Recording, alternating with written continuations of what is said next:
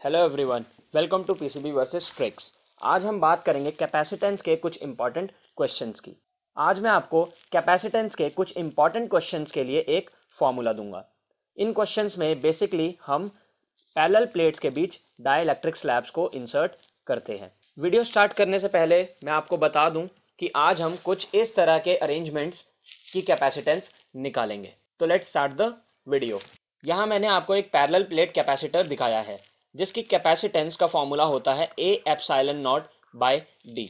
यहाँ पे डी दो प्लेट्स के बीच का डिस्टेंस होता है, ए होता है इन दोनों प्लेट्स के बीच का area, and epsilon not is the permittivity of the air, and C is the capacitance of this parallel plate capacitor. Second arrangement में दो पैरेलल प्लेट्स के बीच एक डाइलेक्ट्रिक स्लैब इंसर्ट किया गया है जिसका डाइलेक्ट्रिक कांस्टेंट है के। इसकी थिकनेस T दी गई है। तो ऐसे अरेंजमेंट का कैपेसिटेंस निकालने के लिए आप एक फॉर्मूला यूज करते हैं जो है A epsilon not bye D minus T plus T bye के।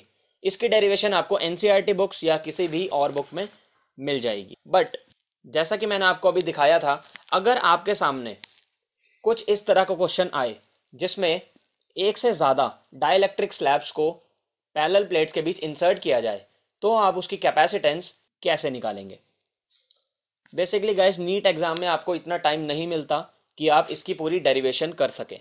तो इसीलिए आज मैं आपको एक फॉर्मूला बताऊंगा जिससे आप कुछ ही सेकंड्स में इसका आंसर निकाल लेंगे। And the formula is C is equals to A epsilon not bye D minus T1 plus T2 plus T3 and so on, then plus T1 by K1 plus T2 by K2 plus T3 by K3 and so on।